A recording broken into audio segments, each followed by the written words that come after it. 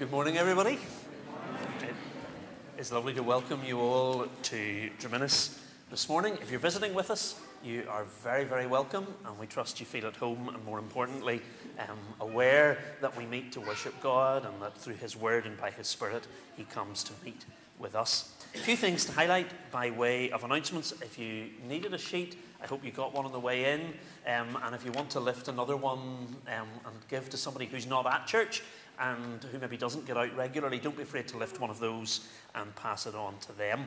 A few things to highlight from the announcement sheet. Chatterbox is back, so mums and tots back on Tuesday morning at 10.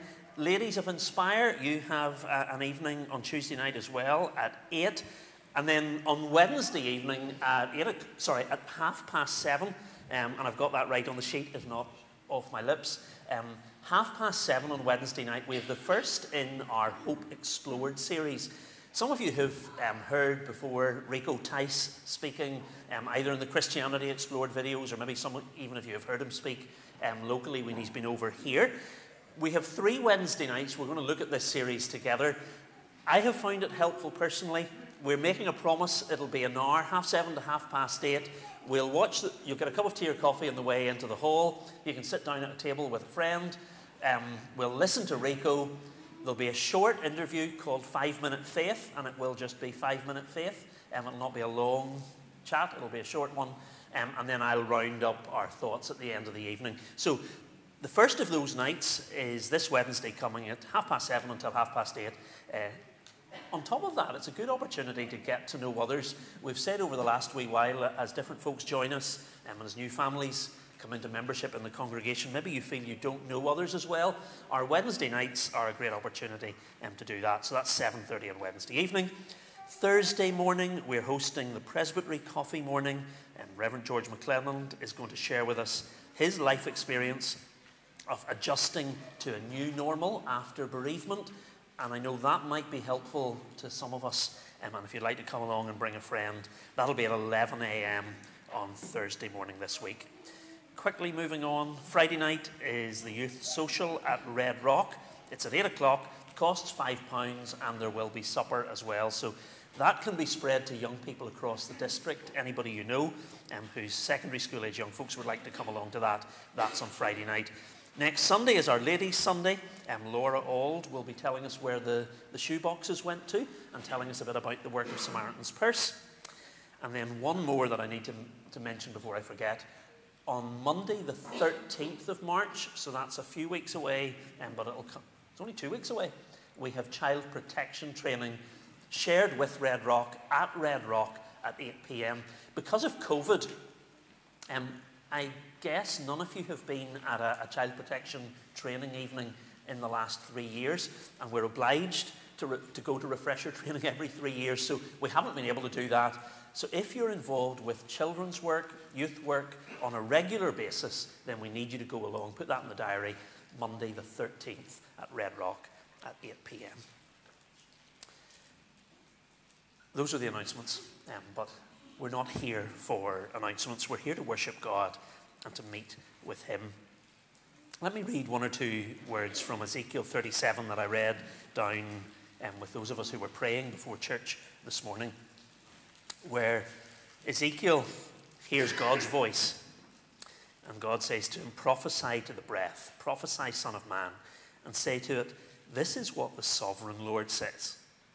Come, breath, from the 4 winds, and breathe into these slain, that they may live." And so I prophesied as He commanded me, and the breath entered them, and they came to life, and they stood up on their feet, a vast army. And at the end of the section, in verse 14, God says, "I will put my spirit in you, and you will live. I'll settle you in your own land, and then you will know that I, the Lord, have spoken. I have done it, declares the Lord." As we come to worship this morning, we believe that God speaks to His people through His Word by the Holy Spirit. We believe that it's only God by His Spirit can bring us to new life in Christ.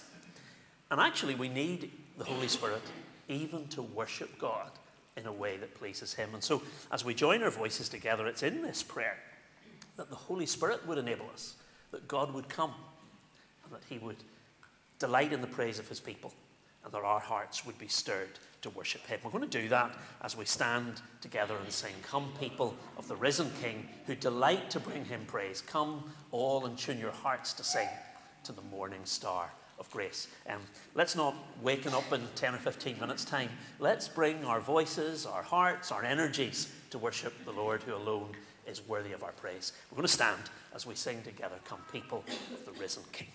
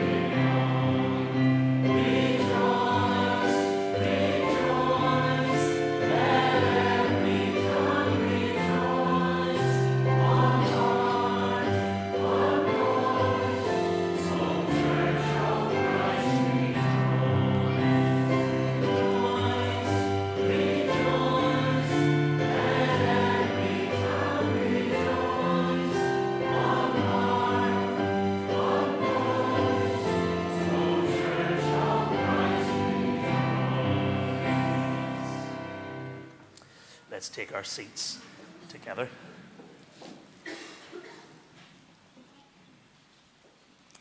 God hears our singing, not because it's Sunday, not because we're in a church building, but because he has made a way for us to come to him through his Son, the Lord Jesus. And it's the same when we pray. And through Christ, we can come and talk to God. Let's pray together. Father, we still ourselves once again before you, and we thank you for the sheer joy of being able to come into your presence through Christ your Son and bring our worship as an offering to you, the one who is King of Kings and Lord of Lords.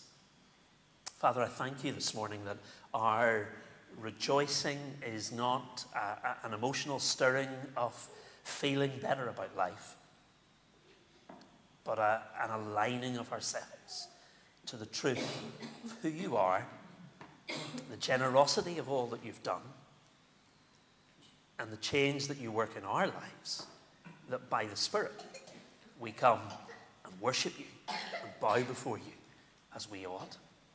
Lord, we thank you once again this morning that you're the Lord who speaks, who has spoken eloquently in the beauty of creation, who has spoken authoritatively in your word, and who speaks your final word in the gift of your Son. Father, I thank you that when time reached fullness, you moved your hand and Jesus was born. Born of a woman, born under the law, and born to redeem those of us who are slaves to a law that we cannot keep. Father, thank you for your grace offered to us in Christ, and we thank you for your Holy Spirit, who testifies about Jesus, who draws our attention to your Son, who convicts us of our sin and calls us to put our trust in Christ the Saviour.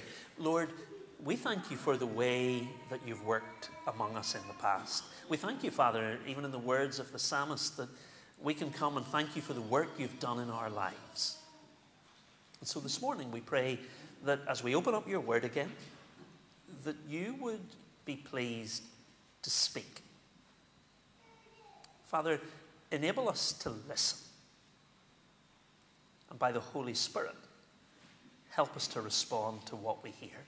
Father, we ask that you would forgive us for all the times that we have made you and your word a secondary, add-on matter for our lives. Lord, forgive us for such laziness. And come by your Spirit this morning and enable us to enthrone Jesus in our lives, Saviour and King and Lord. Lord, help us and humble us. As your word is preached, we pray that your voice would be heard and that we would be receptive to what you say. Lord, we pray for those who are not with us this morning for various reasons, some in their homes, some further away.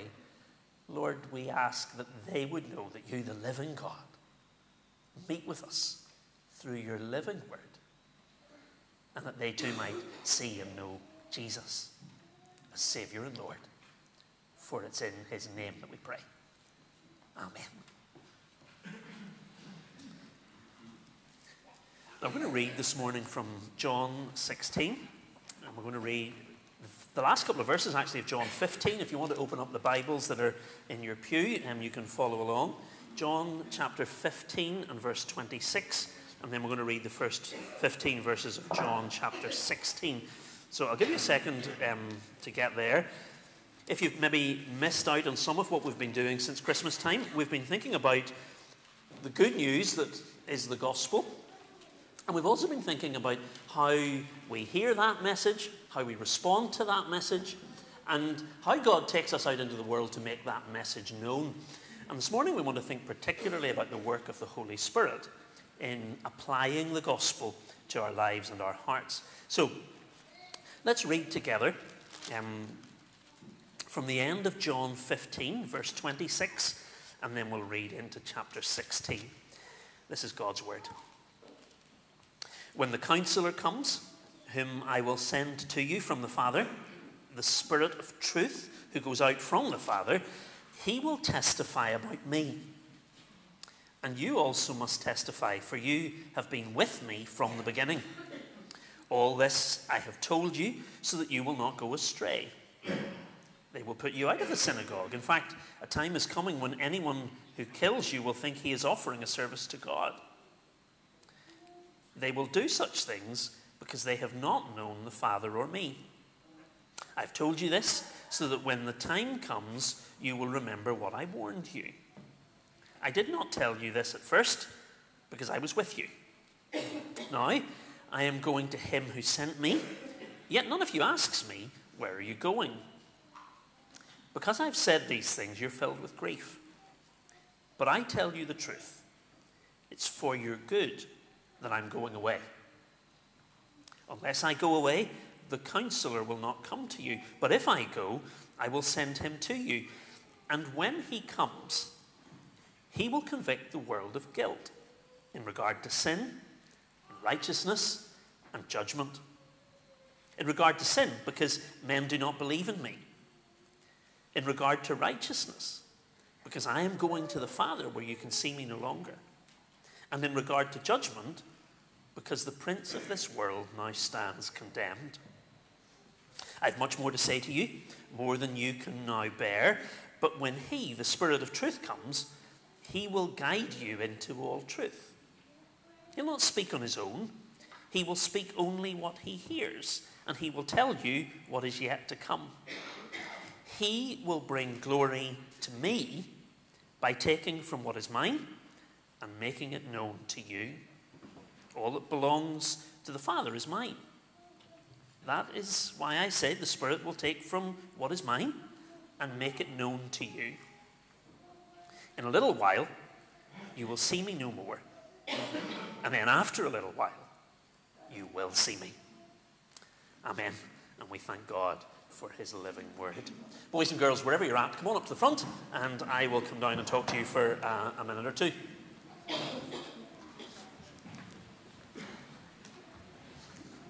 Great.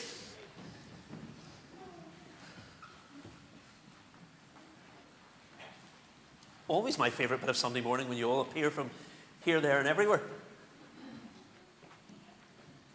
Great, can we get somewhere to sit? Right, my first job this morning is an easy one for you, and I think you'll all get this right. What is my name? Sam. Great, we're flying. We're super. Actually, when I was born, my mummy and daddy, the name they gave me was Samuel. Yeah, we're right on it this morning. Anybody else called Samuel? Have we not got, oh, we've got a Samuel, surely. Where's my Samuel? He's a Sam. Oh, he's a Sam. I'm looking at you going, have you forgotten your name? You're a Sam. Can you, with me, pretend that you're a Samuel this morning? Cool, come on up. Excellent. I need my Samuel. Excellent. So, this is the funny bit of the story, Sam, because everybody always gets confused with this. I'm Sam, and my daughter is called... What's my wee girl called? Begins with H? No, that's not it. Hannah, yeah, absolutely. So, I'm Sam, and my daughter's called Hannah, but in the Bible it was the other way around, okay? The mummy was called Hannah, and the boy was called Sam. Okay, we're going places now. And when young Samuel was about your age, his mummy Hannah had made a promise to God. She didn't think she was ever going to have any babies, but she had Samuel, and she said to God, she said, when Samuel's big enough, I'm going to take him to the temple. So we're here in church this morning, and pretend this is the temple, yeah? And mummy Hannah has brought Samuel and said to the old priest, this is where it gets tricky, am I the old priest? I'm the old minister. And he was called Eli, and she said, look, Eli, take my Samuel and he'll work in the temple with you. It's a big thing to do, because I'm sure that mummy Hannah loved her Sam. But she said, no, I want him to go, and I want to help Eli the priest in the temple. So, Samuel, there's your bed. It's bedtime in the temple. Come on. Tuck him in. What time do you go to bed? Good lad. And he goes to bed, and Eli has said night-night. He's going to sleep in church. And then during the night, Samuel hears a voice. Samuel? Samuel? So up he hops, comes running over to the old priest. Good boy. And he comes, you called me? And Eli went, no, Samuel, I didn't. Go back to bed and lie down. Go back to bed and lie down. Good man. Hops back into bed, and sure enough, he only gets over to sleep again, and it happens again. Samuel. And so he hops out of bed, and he comes running over, and he says, were you talking to me? And Eli goes, no, I wasn't. And it happens a third time. We'll not get you to run back a third time. But on the third time, this is the important bit, Eli realizes that it's not me that's talking. It's not that young Samuel is just hearing voices in his head. You listening? Samuel is hearing God call him.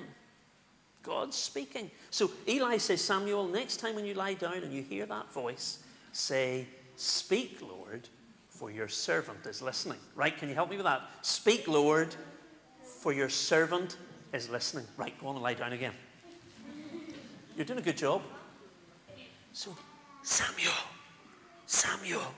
And he hears the voice and he says, speak, Lord. I'm listening. Brilliant, you've got it. Super. Now, speak, Lord, I'm listening. And actually, over the next years of his life, God kept speaking to Samuel. He gave him very important messages to speak to God's people. Some of them were difficult messages about how sinful God's people were and that God's people needed to come back to God. And Samuel became maybe the greatest prophet that God ever gave Israel because he listened to God speak. Now, this psalm, you can go back and sit down and probably do the duty you were sent to, which is find your brother. Boys and girls, here's the question this morning. Samuel heard God speak when he was lying in the temple. How do you and I hear God speak today? Are we sitting, lying in bed, waiting for a voice? Okay, what are you here in church today to hear? What are you going to listen to? What book am I going to speak? Yes? The Bible. Yeah. Because this is what my whole job is. I speak God's word so that you would hear his voice. And when God speaks, there's nothing matters more than to listen. And boys and girls, some of you older boys and girls, you've maybe been at church or Sunday school and the person that's speaking has been talking and they've been talking about Jesus and they've been talking about what he's done for you and you're listening and you're going, yeah, this is real.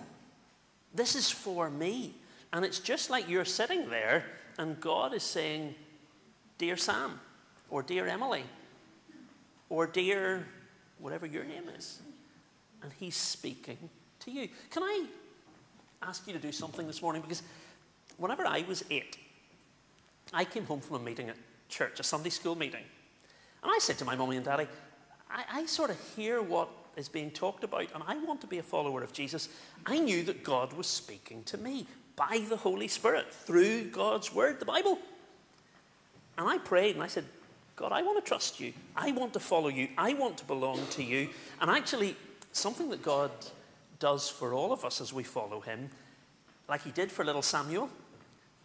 Samuel got messages about the things that were good and the things that were bad, and he had to be brave enough to say, yeah, there are things that are not good, things that I've done wrong, things that the people have done wrong, and we need to say sorry. Boys and girls, when the Holy Spirit, God's voice, speaks through his word, quite often he points out to us the things that are wrong.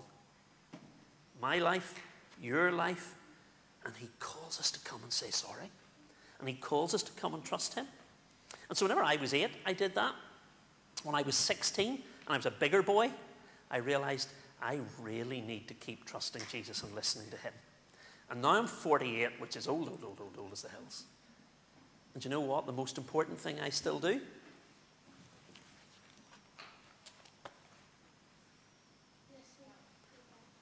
Listen to God speak through his word.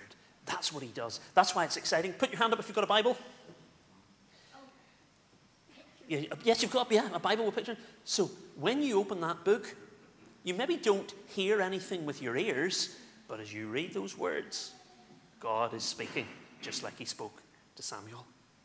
Guys, you've listened really, really well to my words. More important, we listen to God's words. I'm going to sing one of the songs that I love, that you love, about all through history. I love this because God spoke to Noah and helped him. God spoke to Daniel and helped him.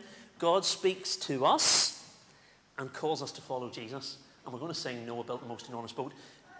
Help me with the actions, will you? You all ready for that? Okay. And then the mums and dads can sing, even if you don't want to do the actions. We'll not make you, but the boys and girls will. We're going to stand as we sing Noah Built the Most Enormous Boat. Let's stand. You ready? Let's stand together.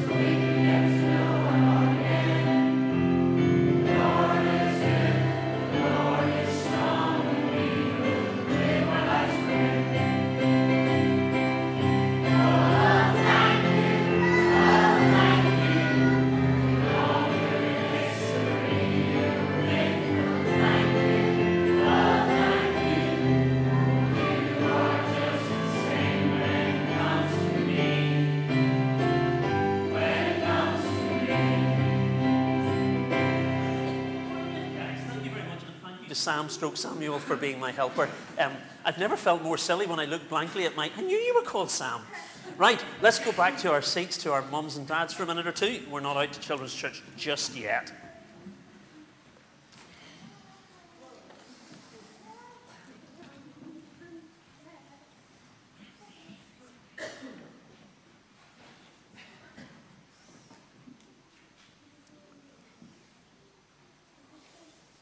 I want to pray for others, and this is good, boys and girls, that we do this together. Lots of things happen every week in our country and around the world that cause us to turn to God and say, Lord, we need your help.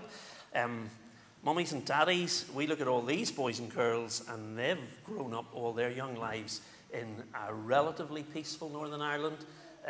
That has taken a hit during the week. We all know that. And so we want to pray particularly for the policeman, DCI Caldwell, and his family. Can I suggest we also pray for issues related to that? I've spoken to folk this week, and it brings back all sorts of memories and all sorts of difficult memories. So let's pray for people who are hurting even today as they think back, and it really gets to them. Let's pray for them. Let's continue to pray for our children's sake, for a peace that will last, and a peace in which gospel opportunities prosper. Let's ask God for that. I also want to pray for people who are unwell this morning. I've spoken to one or two of you during the week, aware that there are young people in our district unwell at the moment, and who face operations even this incoming week. Let's pray that direction. I spoke to somebody, and you were telling me that, Sam, when you pray, I pray for the people I know who are not well. Let's do that. There might be somebody specifically that you want to pray for. And then, as we've been praying and thinking and singing and talking to the boys and girls, let's pray for God the Holy Spirit to speak into our lives this morning and into the lives of folk around us who don't yet know Christ, that God would do what only He can do. Let's come together and pray for others. Let's pray.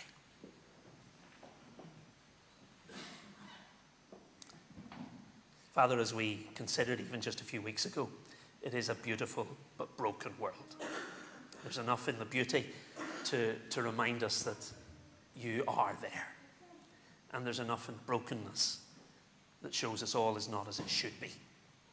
And so, Lord, this morning we come to you again, conscious that our lovely place where we live is at times a very broken place. We pray for Mr. Caldwell and his recovery. Father, we ask and pray that you would be merciful to that man and his family, and that he would be strengthened. Lord, we pray for those this morning who are disturbed in their spirit by memories brought back that they thought were easing to the edge of their minds and memories. Lord, still their troubled hearts this morning. Help us to know your peace. And to that end, Father, we pray, we plead, we long that in the generations that lie yet ahead, this would be a land where there's peace. Lord, we pray for those who lead, for those who speak, who take that God-given responsibility of governance in our land. Give them great wisdom from yourself. And Lord, we pray that our children, our grandchildren, would grow up in a land not only where there is peace, but where more and more Jesus is known. Father, to that end, we pray for Kate Forbes and others who as Christians take a stand in public life and find themselves pilloried for it. Lord, we ask and pray that you would raise up more and more in public life who not only know and love you, but make you known. We pray for people today who we know who are not well. Some in our local community who face surgery this week and the associated worries and fears. Lord, come by your Spirit, and where it's your will, heal and strengthen and restore. But Lord, even where physical healing doesn't come, might there be that great sense of new life in Christ, hope for the future, and an assurance that you work things together for good for those who love you. Lord, we pray today for the work of your Holy Spirit in our church, in our lives, and in our community. Lord, we know that we can't make anybody trust in you, but we thank you that by the Spirit you can speak. By the Spirit, you can convict. By the Spirit, you can change lives. So, Lord, thank you for hearing our praying, and help us to rest assured that you will answer our praying for our good and your glory. For it's in Jesus' name we pray. Amen. Now, we want to sing together Living Waters. Are you thirsty? Are you empty? Come and drink these living waters. And then after this, boys and girls, you can go out to Children's Church. Let's stand again as we sing.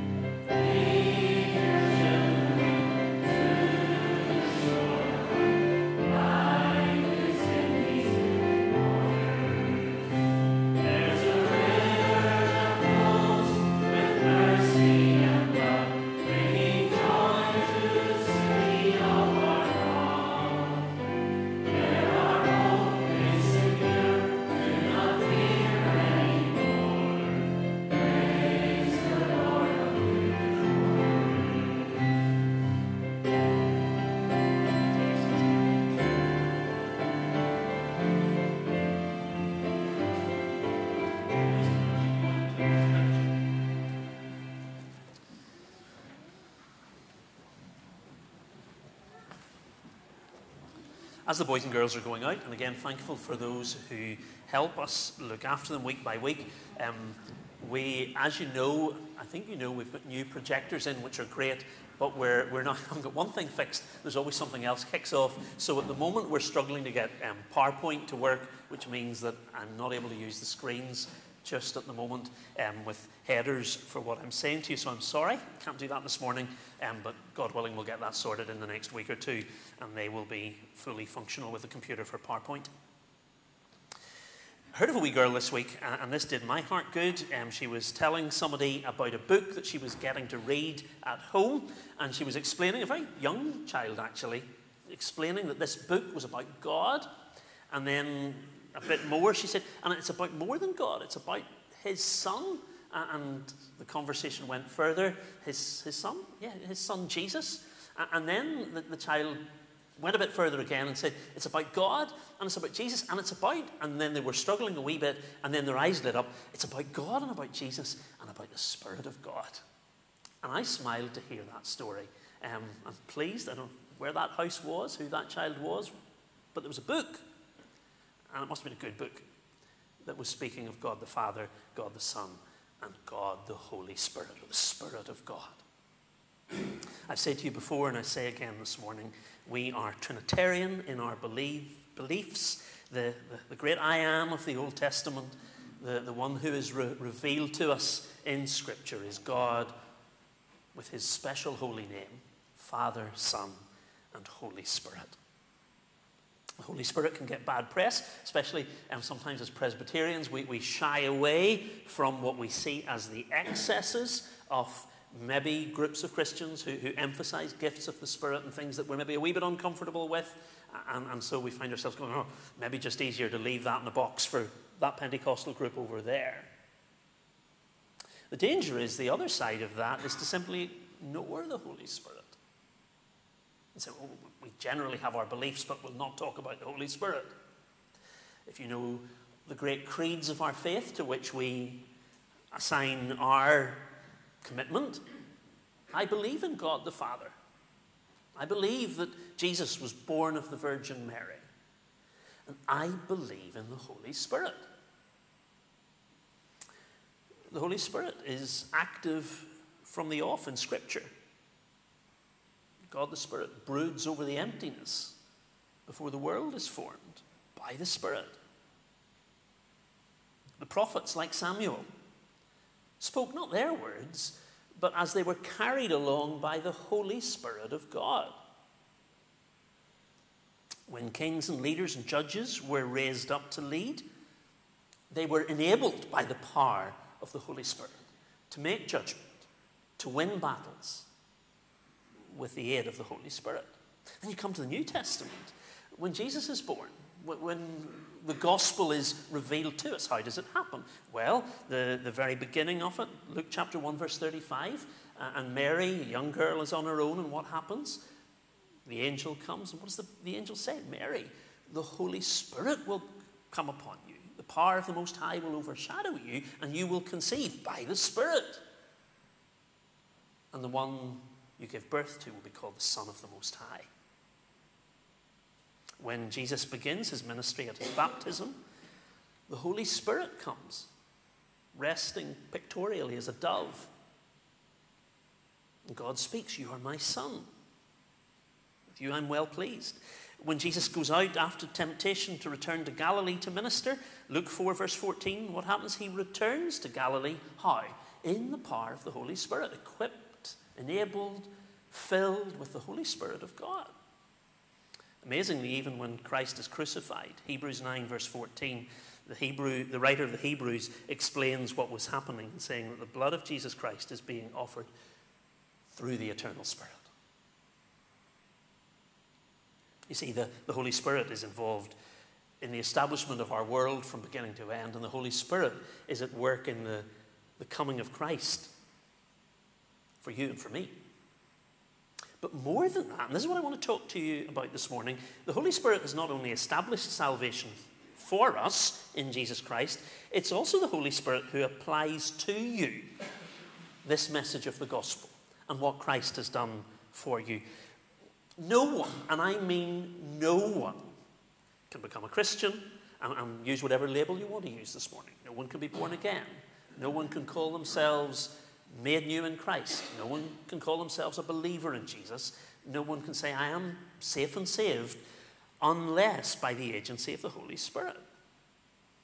And so what I want to do this morning for a minute or two is work through with us from God's Word how the Holy Spirit applies the truth of the gospel and makes real to our lives and our hearts what God has done for us in Christ.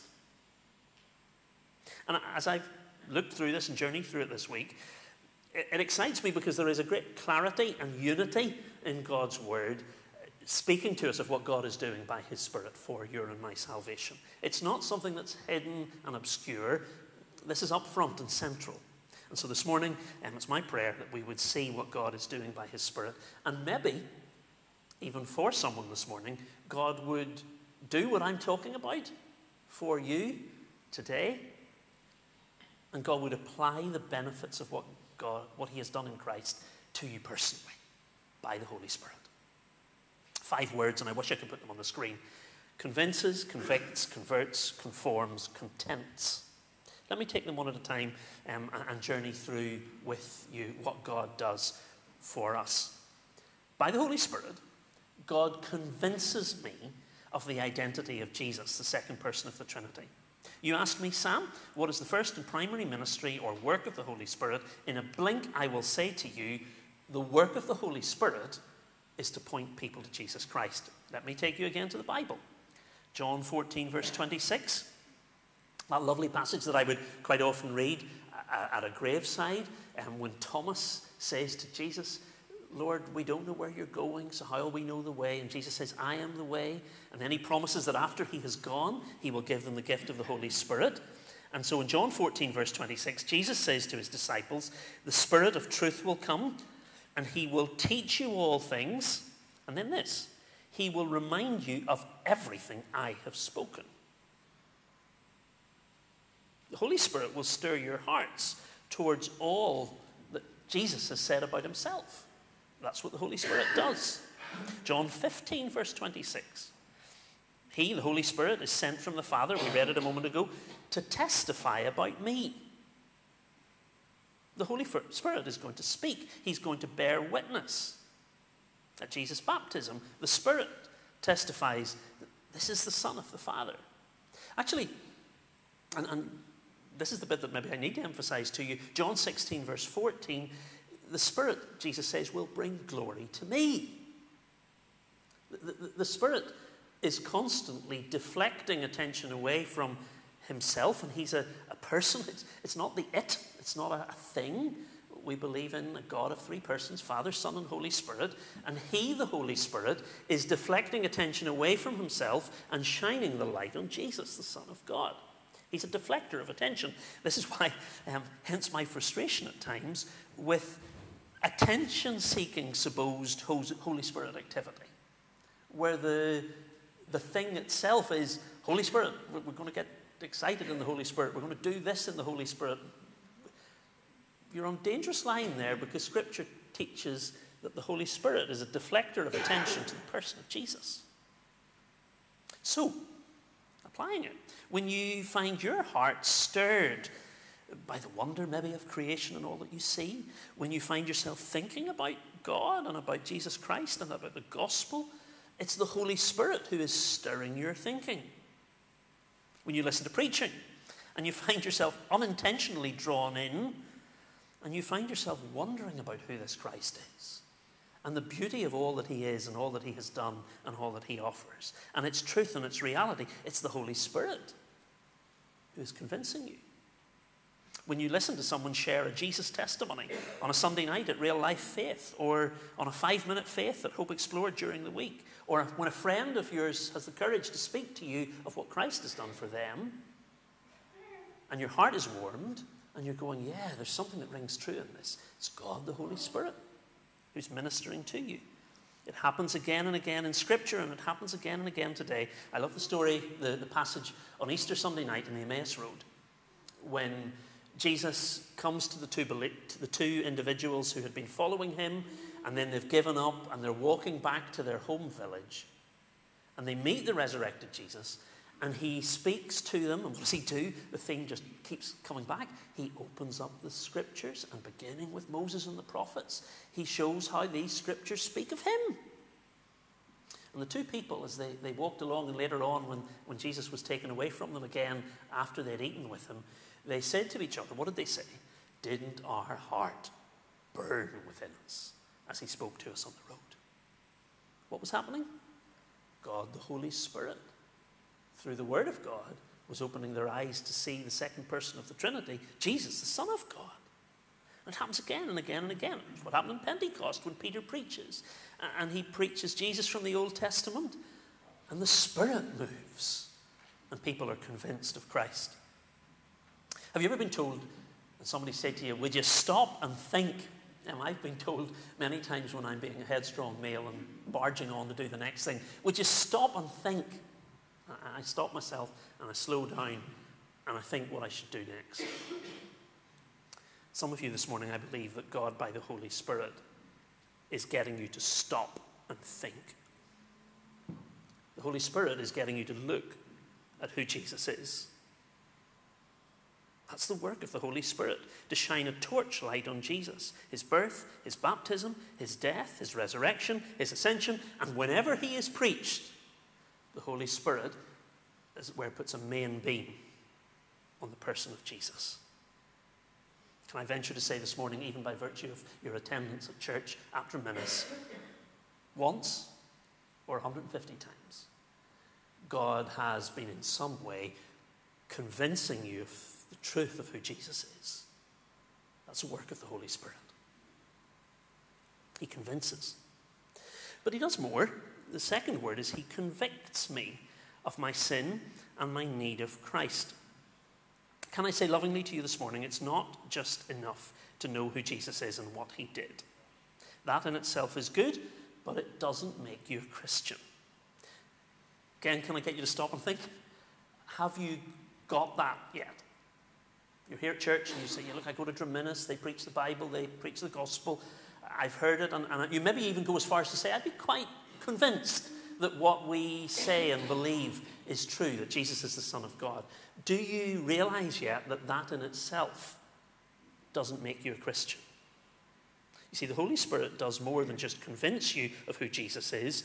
The Holy Spirit convicts you of who you are and what Christ has done. That's why I read John 16,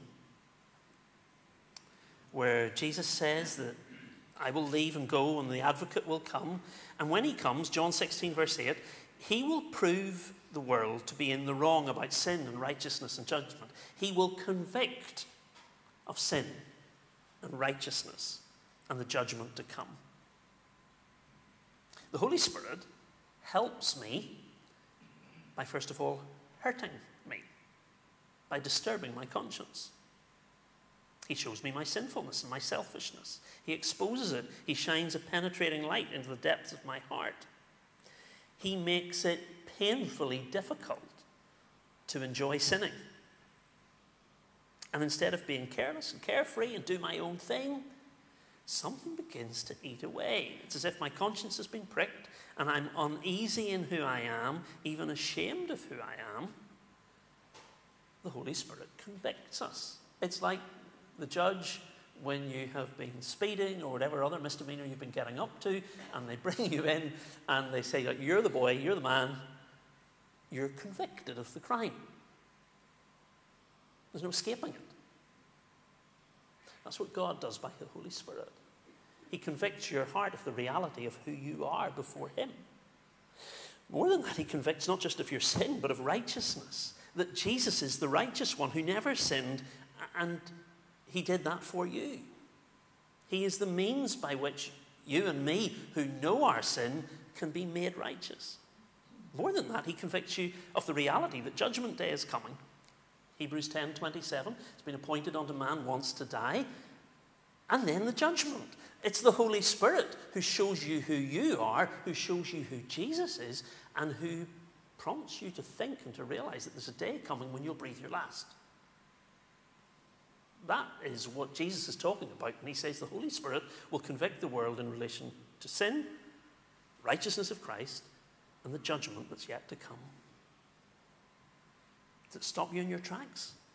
Because if it is, and it does, it's the most precious unease that you'll ever experience. It's not a bad thing, it's the most wonderfully good thing.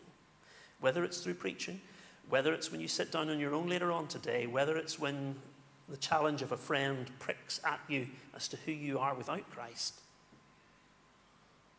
Who does that for you? The minister? No. Your friend who cares about you? Well, not really. God, the Holy Spirit. In one sweep, he enables me to see me for who I am, to see Christ for who he is, to see the impending reality of my final breath, to see the mess, to see my need, and amazingly to see the sufficiency of Jesus Christ. That he has died in my place. He has died that I might be forgiven. The older generation spoke rightly of being under conviction. John Newton, while he was still slave trading, expressed it this way. He said it was as if the hound dog of heaven was on his trail. Who was he talking about? Not some pup chasing at his heels, but God, the Holy Spirit, who was up behind him, I say it reverently, yapping at his conscience. That's what God, the Holy Spirit, does. Have you ever spoken of a child and you say that they're sickening for something, or there's something working on them? Those are phrases that I've learned over 20 years in County Armagh. It's like that with the Holy Spirit.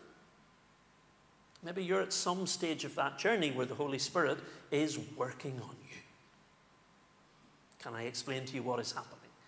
He's convicting you of your sin and of the righteousness of Jesus and of, yes, the reality of judgment day to come, and he's doing it for your own sake. He convinces me, he convicts me, and then critically and centrally, he converts me.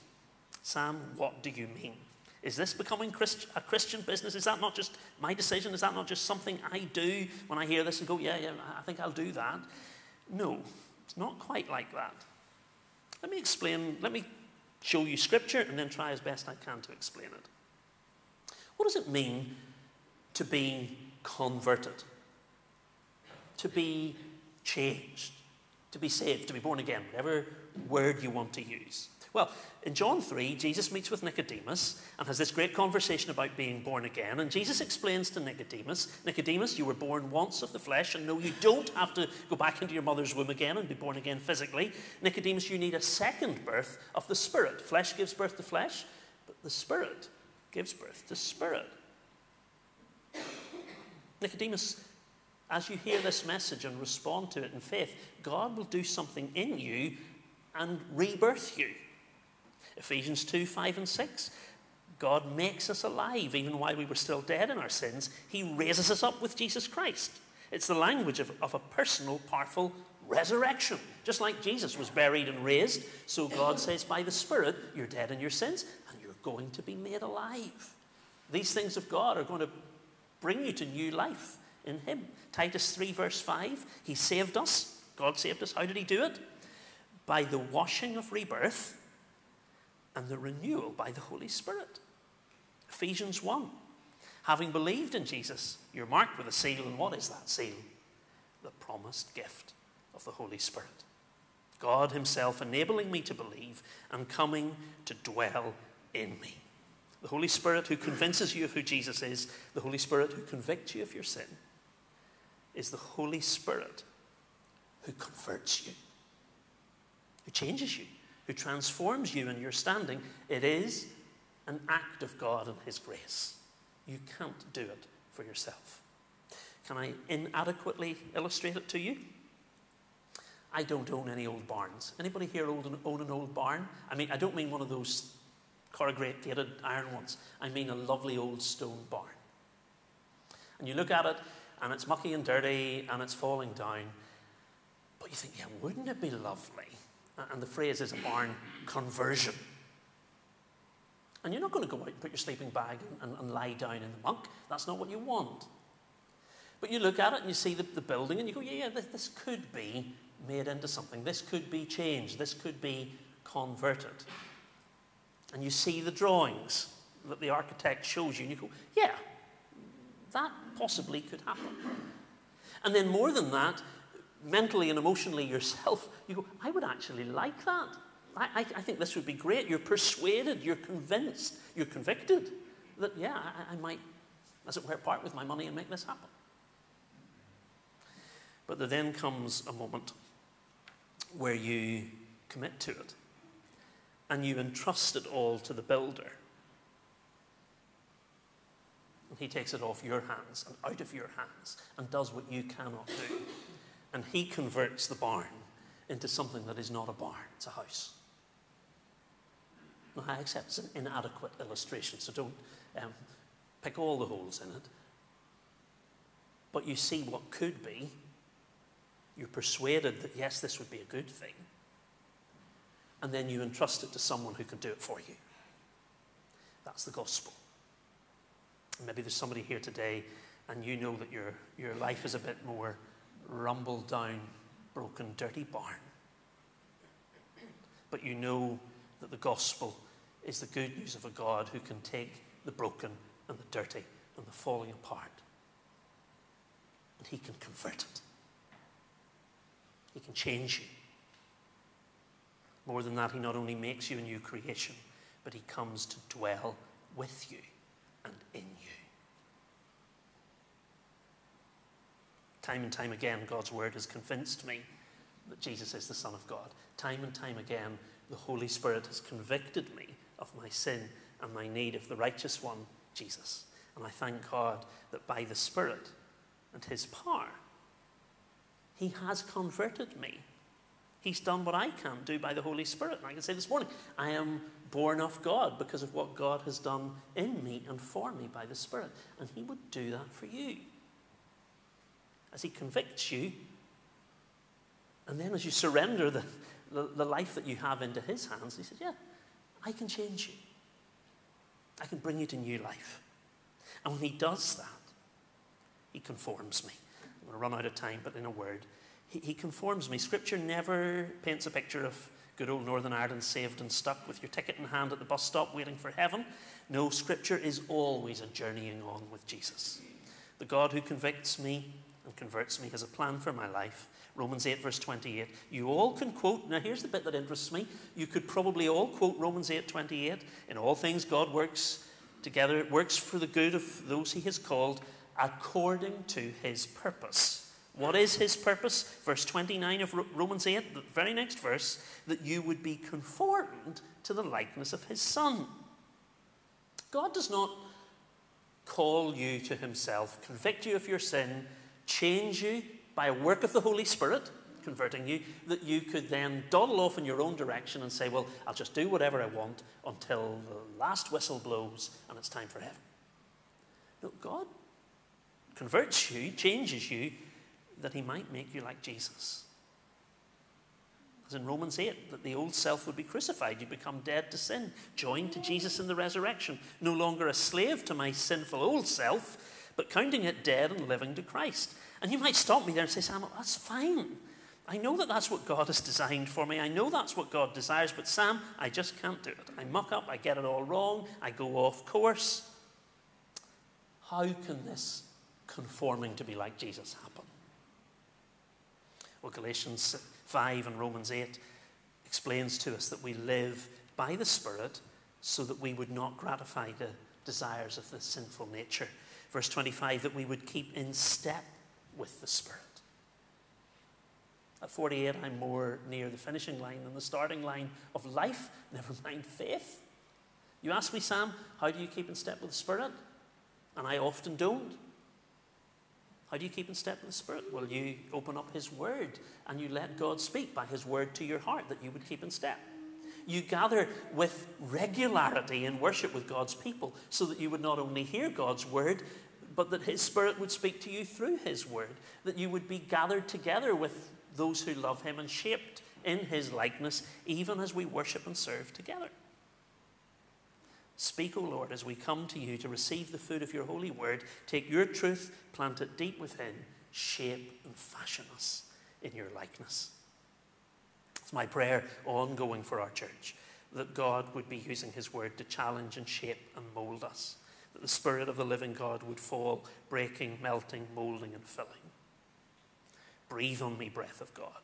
Fill me with life in you, that I would love what thou dost love, and do what you would do. A people conformed and a people content. By the Holy Spirit, I know that I belong to Jesus. Romans 8:16, his Spirit testifies with my spirit, enabling me to pray, Abba or Father. When you become a Christian, when the convincing and convicting and converting work of God is done in you and he's beginning to conform you into the likeness of his Son, then with it comes a strange contentment by the Holy Spirit that enables you to speak to him as Father. And you know he's your Father. And you know that he hears you as his child. And there's a peace in it. And little by little he ministers to us on an ongoing basis with gentle realigning our lives, gently convicting us, forming Christ in us, drawing me to him to pray, delighting me in all that he is and all that he has done, reassuring me that I am his and he is mine. He pacifies us and reassures us. It's literally, I think it was on one of the Psalms that I'd written during lockdown, and a photograph, a super photograph of my sister Heather and Zoe, my niece. And Zoe is electric. She is wired to the moon. Now, she's calmed a wee bit. If Heather's watching this, Heather, sorry. Zoe, just mad Zoe, she just go, go, go, go, go. But when she gets tired at the end of the day, and she would just come and sit on her mother's knee and come in close. And she's like a pacified, calmed, reassured child in the embrace of their mother, knowing who they are and at peace. In a broken, confused, messed up, mucked up, sinful world, God not only wants to convince you of who Jesus is, convict you of your sin, convert you by his Holy Spirit power, conform you to the likeness of his Son, he also wants to content your heart in him. That you're like the weaned child of the Psalms, resting in your Father's embrace, trusting that you're his child. And God does that by the Holy Spirit. Isn't that a wonderful, wonderful, precious thing? You don't get that anywhere else. You will not find that anywhere else. You'll not find it in education. You'll not find it in social policy. You'll not find it in money. I had a great conversation yesterday with somebody two people about money, and the realization that it will not give you the peace that only God gives you in Christ. God works by his Spirit for your good. Let's pray.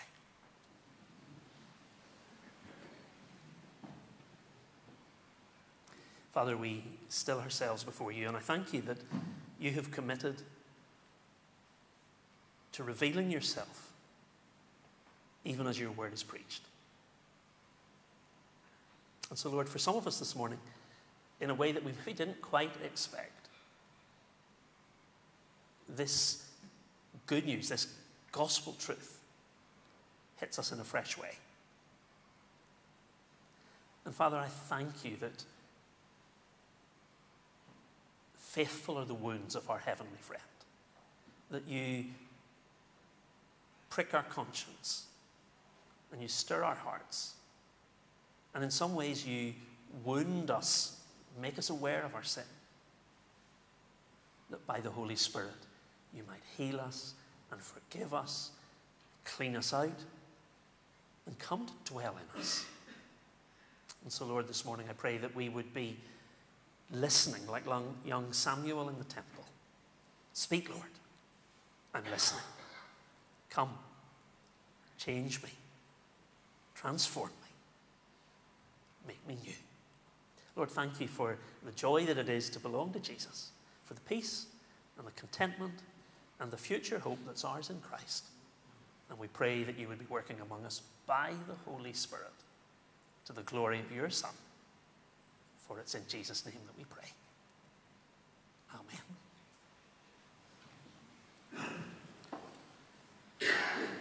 Now we're going to finish and sing an older hymn, but very, very appropriate. God has spoken by his prophets, spoken his unchanging word, each from age to age proclaiming, God the one, the righteous Lord. And I think, if I'm right, there's a verse, God is speaking by his Spirit. Let's stand as we sing. Amen.